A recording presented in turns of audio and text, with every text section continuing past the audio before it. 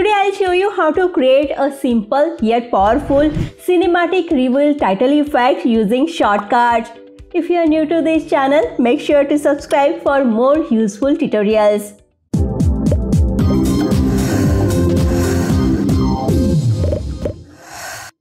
Hey there, I'm Sanketa and welcome to Vertical Darts. Let's dive into the tutorial. First, I'll add two video tracks to add titles.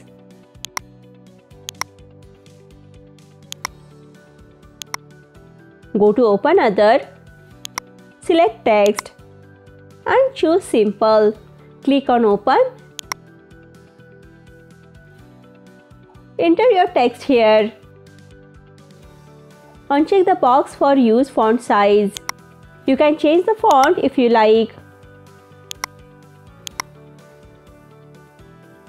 Drag and drop the text onto the timeline.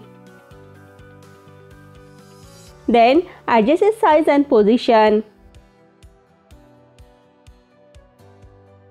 Now I'll copy this text by pressing Command or Ctrl+C.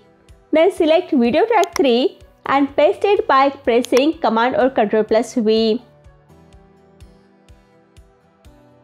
I'll reposition the second text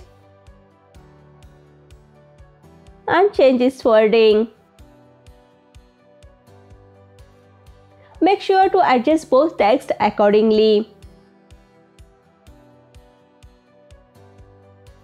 I'll enable the safe area guide so the text doesn't appear too close to the corners.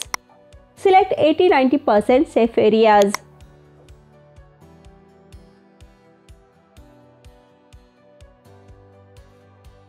Select the first text clip.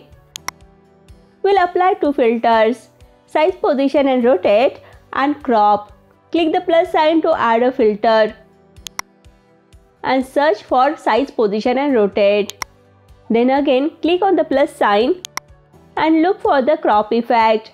Select crop rectangle. Click on transparent to make the background transparent. Then adjust the crop lines based on the size of your text. Now select the size, position and rotate filter. Move the playhead to the 1 second mark and click the stopwatch icon to create a keyframe. Then move the playhead to the beginning of the timeline and shift the text downward so it disappears from view. Right click the first keyframe, go to Next and choose Smooth. Then on the second keyframe, right click, go to From Previous, Ease Out, select Ease Out Exponential. Lastly, add a fade in effect to the text. It should look like this.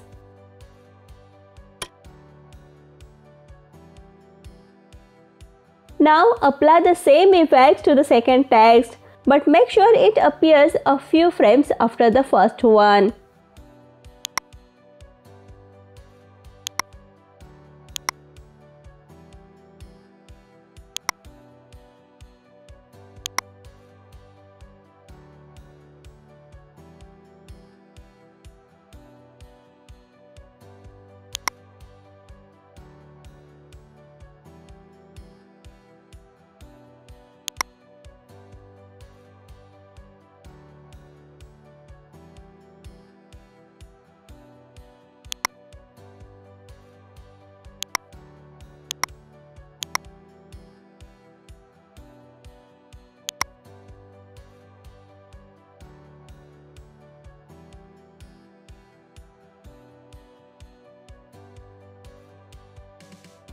To add some extra flair, let's apply a blur effect to the background footage. Click the plus sign and search for blur and select blur box.